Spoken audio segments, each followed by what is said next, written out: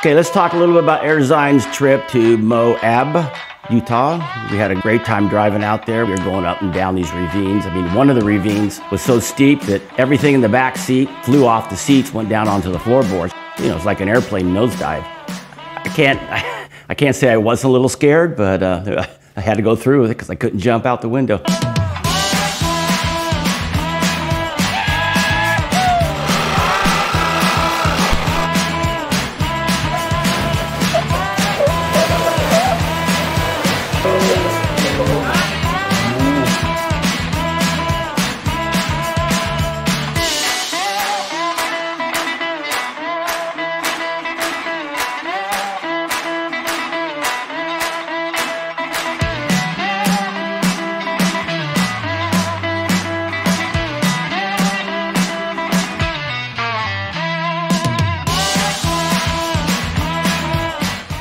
So in the morning when we got to the hotel, we were grouped with everybody from Beltec and the whole film crew. There was still snow on the ground. It snowed the night before. You couldn't even see Airdesign's hood scoop on the Ram because it was covered in snow. I know it was there because we installed the other day in sunny California. I guess you could call this real-time product testing, from the sun to the snow. On our way, we started going up these trails. We were right behind the Diesel brothers, and their Ram got stuck.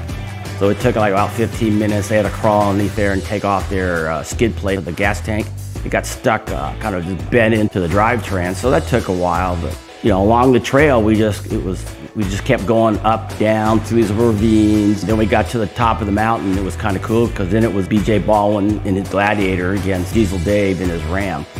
And they were going up, down these rock cliffs, and each guy was trying to outdo each other. They ended up having some problems with the Ram, like the front axle wouldn't engage, so you know, just the rear tires are spinning. So the Ranger, the BLM Ranger, he got up in his Jeep when he got the winch out and he pulled him up to the top of the hill. And BJ was talking about, you know, his trophy truck and the travel, and he was just really trying to put this Beltec suspension through the roof. I think there was probably about 10 vehicles.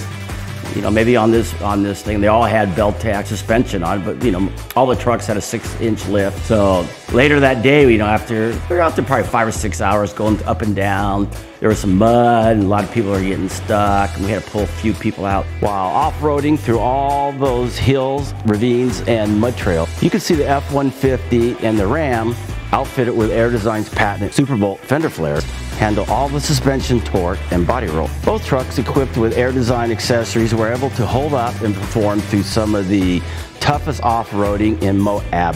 After driving the Ram through all those off-road elements, look how clean it looks, proving that Airdesign's fender flares with integrated mud flaps really work.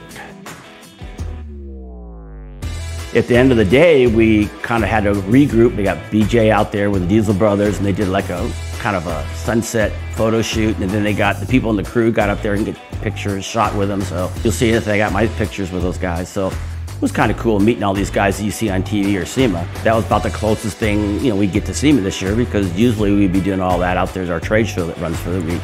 You know, that was a great time meeting all these guys from Beltec. They were very nice, and the whole film crew, and going to see what we pushed all these vehicles through, because some of those ravines we went down and up were pretty steep. Just getting back to normal and talking to, you know, all your buddies in the industry, so it was a good time.